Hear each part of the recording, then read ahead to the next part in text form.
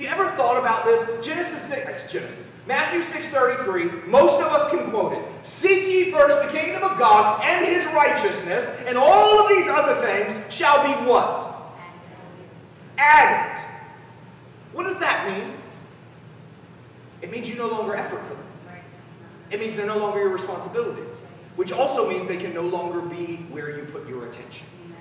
Basically what Jesus was saying is, you seek the kingdom of God and God will give you whatever else you're meant to have. It doesn't mean seek first the kingdom of God, and as long as you're seeking God first, you can then hustle all you want for the other stuff. It means you only have the capacity to seek one thing. Seek it with all your heart, and the one you seek will give you whatever else you need. You know why a lot of us live in lack? Because the thing we're seeking can't take care of us. The thing we're putting our attention in doesn't have the power to give us what we need. And so we want our families to make us be peaceful. They don't have the power. We want our children to give us joy. They don't have the power.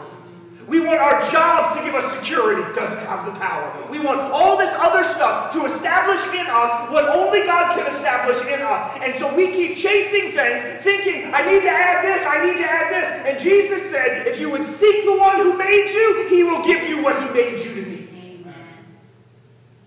Point where what we have to understand is what God's doing in testing us is not finding out but showing.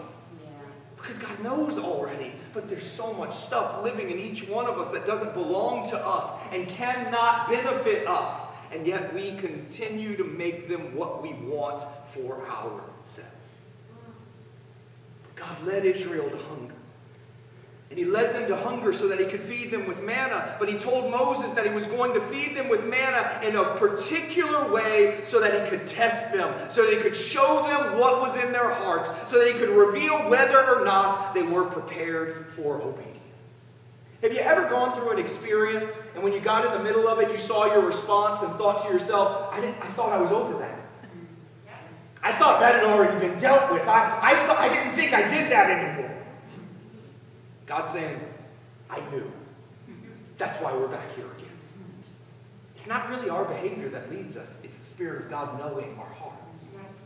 And don't be ashamed of the condition of your heart. God knows it. And he's so gracious and he's so generous that he's willing to repeat processes that we don't want repeated because he will not leave us in a manner that we're not meant to be.